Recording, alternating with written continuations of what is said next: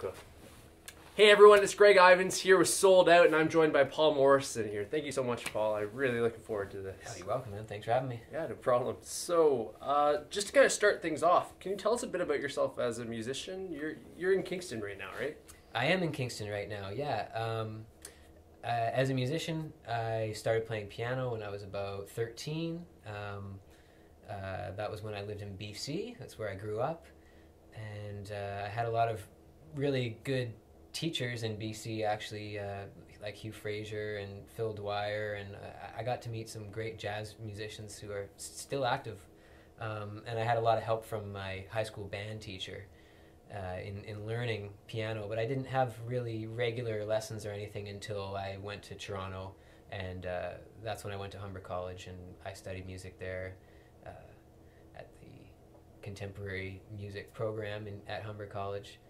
And then my parents ended up moving to Kingston, and now I live in Kingston too. So, cool. Yeah. Yeah, that's a pretty big trip though, from British Columbia all the way to Kingston. Yeah, it's been quite the journey. Yeah, but it's good. I'm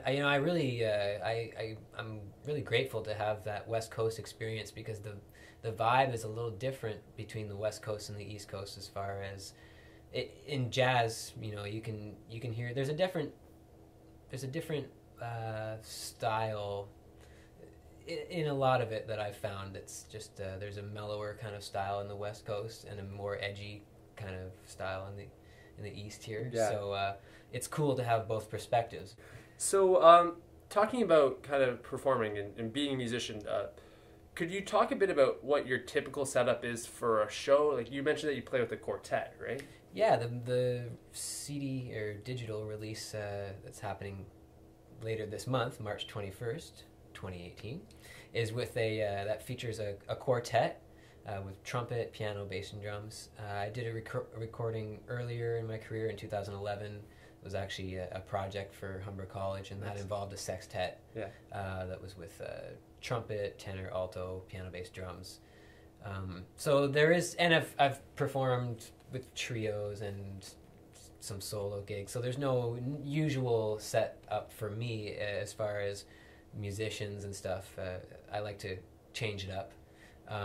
This recording that's coming out is different in that it's less rigid. It's as far as the music is concerned. The way I have been writing recently is embracing a little more ambiguity in things, at least in relation to the music that I used to make or right. try to make or attempt, and also, actually, I guess it's worth mentioning on the same note, the production is a little bit different on this newer recording. It's my friend Tristan Henderson, who I have another project called Casually Dating with. He mixed this album, and the whole concept was kind of to deviate intentionally from making a jazz album that is really clean, and the tendency, at least that I've noticed for jazz albums, is to be really clean and sound good. All the instruments, you can hear everything that's going on, and that's great, but for me it's just almost impossible to reproduce the effect that you get from a live performance. And so the idea with this recording was to not even attempt to try to reproduce that live feeling. It was to give a completely different perspective of the music. Cool. Yeah, that's so really cool. So I left a lot of it in Tristan's hands. We worked together, so he knows my sensibilities and stuff. So he felt comfortable enough to take it on, and I really love what he did with the recordings there. So they might perturb some people if they're expecting an exact, pristine kind of jazz thing. I'm a bit of a lo-fi addict, I guess, or if not addict, a proponent. So with this upcoming digital release, what else do you happen to have planned for the rest of the month or the rest of the year? So I'm doing a release show here in Kingston on March 23rd, and that's at a house concert. I'm sure you can provide a link for people to figure out. There's a Facebook event. Nice. And then on March 25th, I'll be playing at Cafe Resonance in Montreal. Other than that, I'm looking forward to releasing another recording later this year on NYK Records, this record label that's releasing this. And that will be a solo piano recording. So as a traveling artist, how would you typically say that you go about booking or organizing shows? For me, I tend to rely a lot on people that I know, contacts that I've already made. If school is good for one thing, it's for meeting a bunch of people, Definitely. hopefully like-minded, especially when you get into higher education. So in meeting a lot of people who are also musicians, they have contacts with venues, or maybe I've met people who book venues and stuff like that, and promoters, et cetera, et cetera. So I rely a lot on people that I already know, my friends, my peers.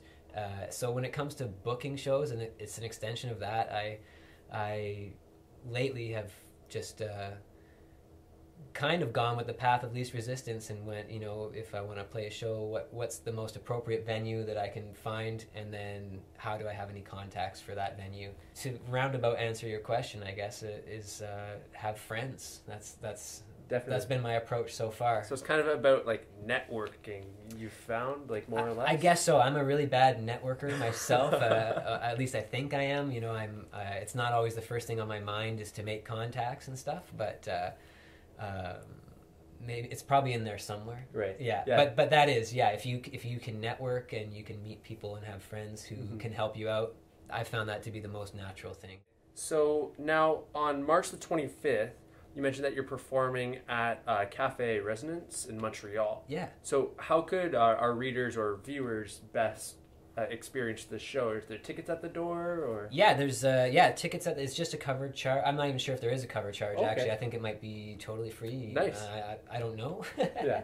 But if there is a cover charge, it won't be much, and the place has really good food. Actually, they got like vegan food. Oh, cool. So, yeah, you can get a burrito bowl. Those are pretty good. Anyways, we'll be playing the 6 p.m. set. 6 p.m. Okay. Yeah, 6 p.m. Make sure that you're there for 6 p.m. It's the earlier set, but we'll be probably hanging out afterwards. Nice. So anyone who's in Montreal wants to come see the show, come on out. And, cool. Yeah, hopefully they'll enjoy it. And Awesome. yeah, feel free to say hi afterwards and come hang out. Maybe there'll be a nice couch like this. Yeah, exactly. And then everyone can sit and watch the performance. And Yeah, you're it'd good be to go. great. Awesome. Well, thank you so much, Paul, for joining me. I you're really welcome. appreciate it. And thank you for your time. Thank you. Anyways, I'm Greg Ivins with Sold Out. We'll catch you next time.